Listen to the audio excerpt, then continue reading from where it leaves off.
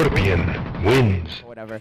And he was saying that 16-bit like pretty much almost got get out of the tournament due to circumstances beyond his control.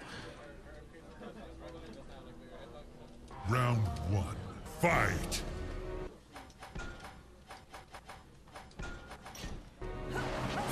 Alright, so who else in the top 8? Like JLP, like of course, Tekken Legend. Tekken Legend making his mark like in Mortal Kombat 9.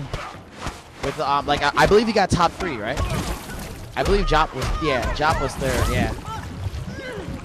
Chris G, like you guys have seen him on pretty much every stream. I'm his reptile son. Maybe one day I could be Chris G, but that day it wasn't Evo and it wasn't the last 5 turns.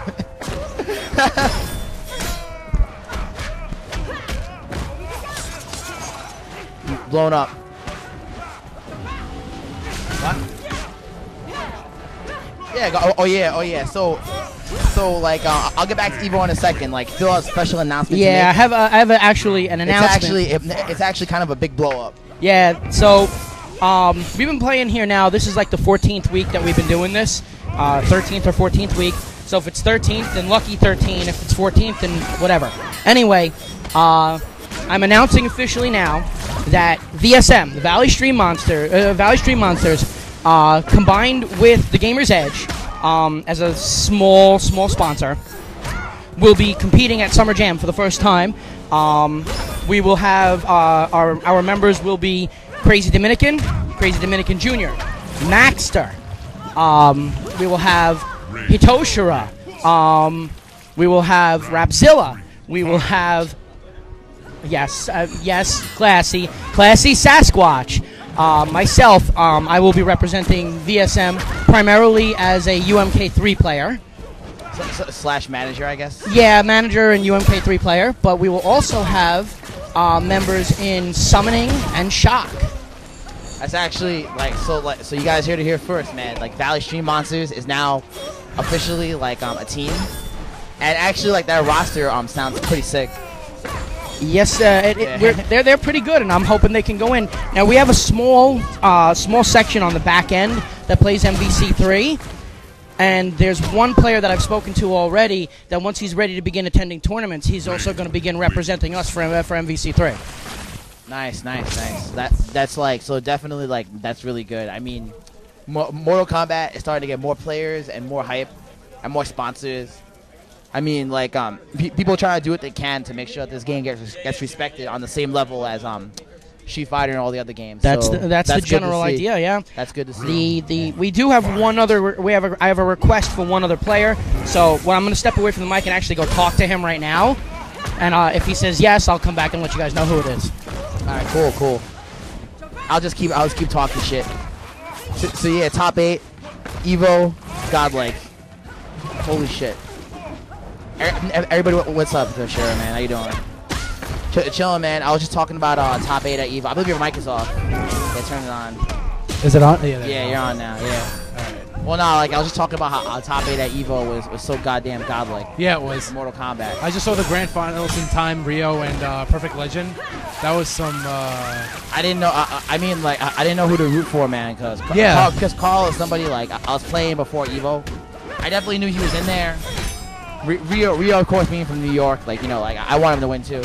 Okay, Phil, back for 1 second. I just spoke to this player.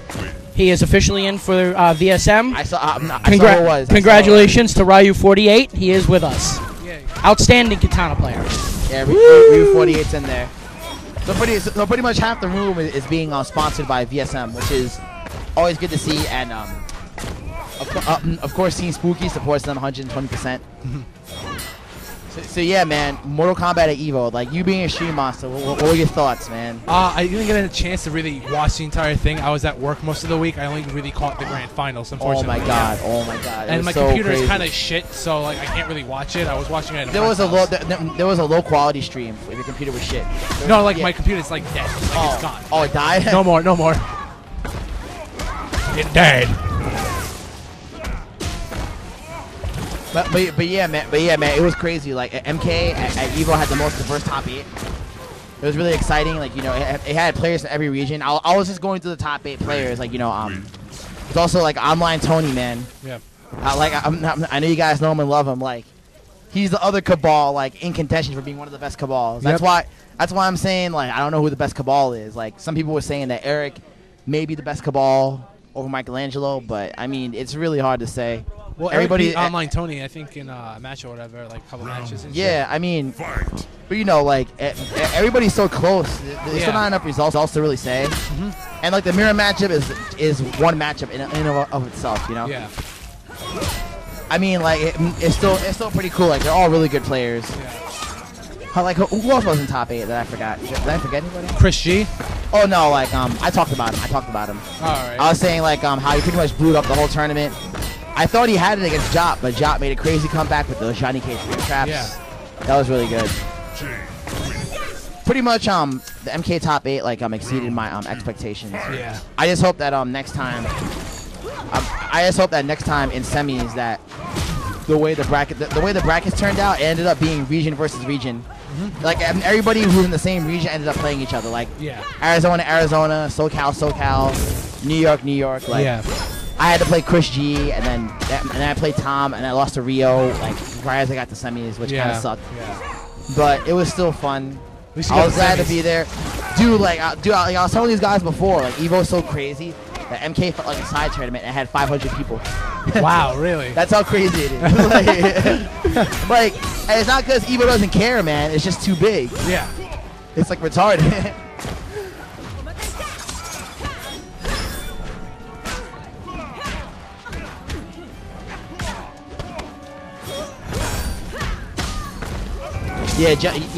Jop was blowing up MK the whole weekend, but I'm still glad he got top 8.